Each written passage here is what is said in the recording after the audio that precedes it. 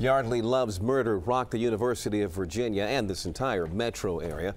Well, now her mother has made it a mission to fight domestic violence. Suzanne Kennedy spoke with Sharon Love today about that mission and what Love wants to see happen nationally to protect young women. Suzanne?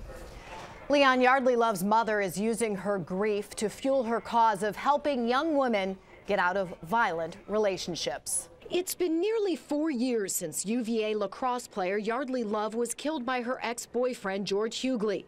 In the wake of the 22-year-old's death, her mother Sharon has become an outspoken advocate against relationship violence. Today, alongside Congressman Dutch Ruppersberger, Love announced the desire to create a national day of action to end dating abuse.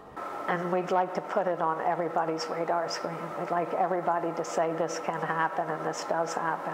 1 out of 3 will be abused in some way during their college years. National One Love Day would be held on May 3rd, the day of Yeardley's death. The measure's sponsor says it would create much-needed awareness. More than 2 million people are physically assaulted by an intimate partner every year.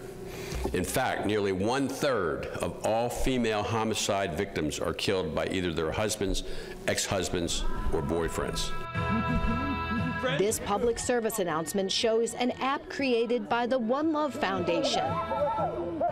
It's another effort aimed at helping women identify red flags in their relationships. We've gotten letters from people, from most anonymous, but how it's changed their lives and given them the courage to get out. Sharon Love says she knew little about the issue of relationship violence prior to Yeardley's death. Today, she is passionate about helping other potential victims. I think Yeardley would be proud. I think Yeardley is glad that we turned her tragedy into something positive and helpful for others. If this federal measure is passed, it's unlikely that National One Love Day would be held before May of 2015. As for George Hughley, he has asked for a new trial because he says he was denied his right to counsel when the trial continued, despite one of his attorneys becoming ill. A decision on that is expected by this spring. Live in the newsroom, Suzanne Kennedy, ABC 7 News.